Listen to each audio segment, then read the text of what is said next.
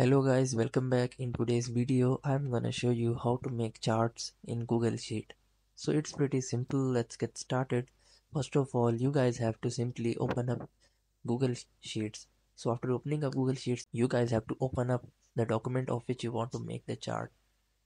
After opening up the document, you guys have to simply highlight or select those columns of which you want to make chart. Assume that I want to make chart on first and second column of 10 entries.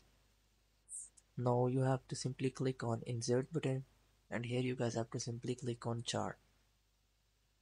So it will make a chart for you. So in order to change the chart style, you guys have to just simply tap on it, and here you guys can select any of the chart type to select the chart in different styles.